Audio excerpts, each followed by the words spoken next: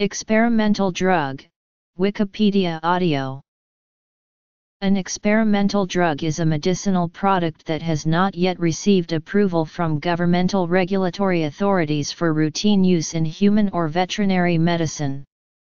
A medicinal product may be approved for use in one disease or condition but still be considered experimental for other diseases or conditions. In the United States, the body responsible for approval is the U.S. Food and Drug Administration, which must grant the substance investigational new drug status before it can be tested in human clinical trials.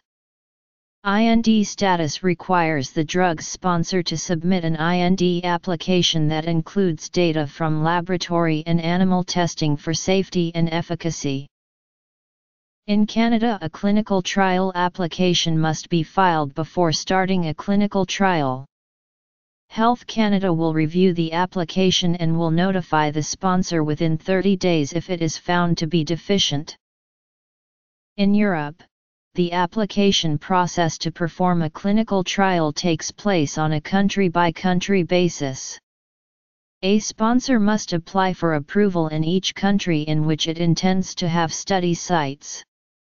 A sponsor also must register their proposed clinical trial in EudraCT, a database of all in-European clinical trials that is operated by the European Medicines Agency.